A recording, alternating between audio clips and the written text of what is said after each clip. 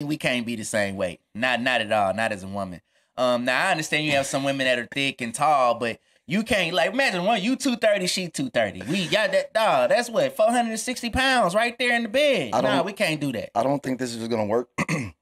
Malcolm X said half your age plus 7. Like, that's the ideal age for the woman that you're gonna be with. Right.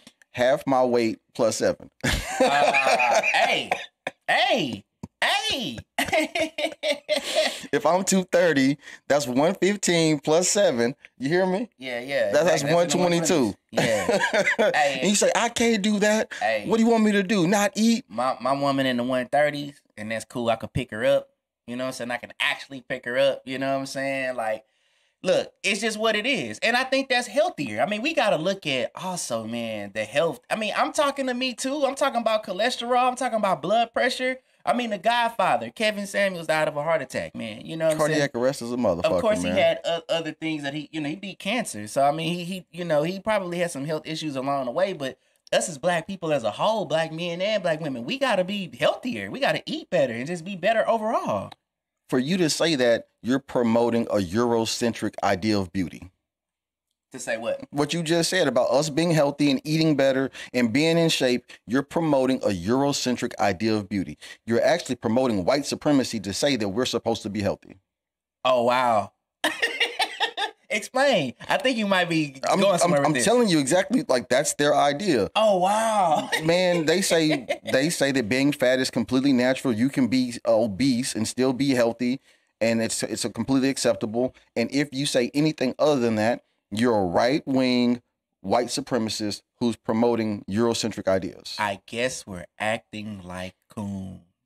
Bro, I'm so sick and tired. You talk about the comment section. Niggas keep talking about a motherfucking coon. And I'm like... They call you a coon. Well, they're probably calling me a coon now, too. I was called something in one of those, on one of those shorts.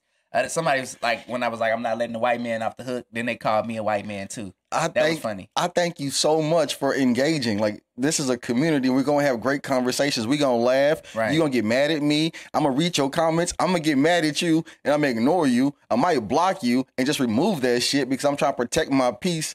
But it's a continuous conversation. We want y'all to get involved. But I don't understand. Listen, I think the coon word is used out of context. I think people just try to, they're really trying to call us either Uncle Tom or someone that's just like, I guess, adhering to or being on the side of somebody white. For every person who says Uncle Tom, they never read Uncle Tom's Cabin. Right. And for every person who calls me a coon, you never watch Guardians of the Galaxy. Because Rocket that Raccoon is a bad motherfucker, okay? That nigga be kicking ass and talking shit. I dare you to go run up on a raccoon and fight that raccoon. That raccoon will wear your ass out. We not up here disrespecting our people and trashing our people. So that would be like, I guess, coon behavior. We don't do that. We talk about, we want our people to wake up. We want black people to wake up as Americans. That's what we want you to do.